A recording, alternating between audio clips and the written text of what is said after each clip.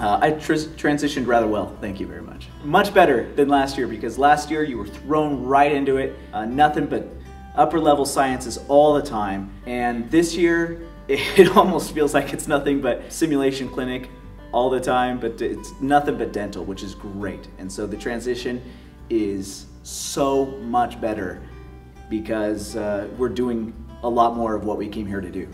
I wish that someone had told me to anesthetize the patient first. No. I wish that somebody had told me to just relax when you're working in the sim clinic. Relax with your work.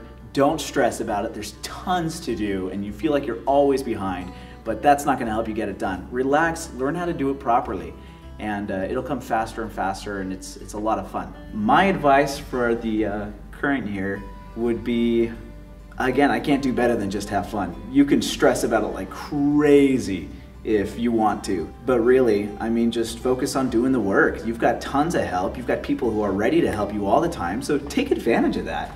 The biggest challenge and the best thing, almost basically the same thing, because you're working so much more in the sim clinic, and so it's tough, it's challenging, but the best part about it is you're getting all of this experience and you're doing so much more dental work. Not to mention, you've got faculty around you all the time, and it's perfect, it's great, just because they're always ready to help, and they've always got a tip, something to help get you through an issue or a problem, something you didn't realize you could do before, like, oh, I never thought about taking, or that burr was even in existence, that I could use it for something like that.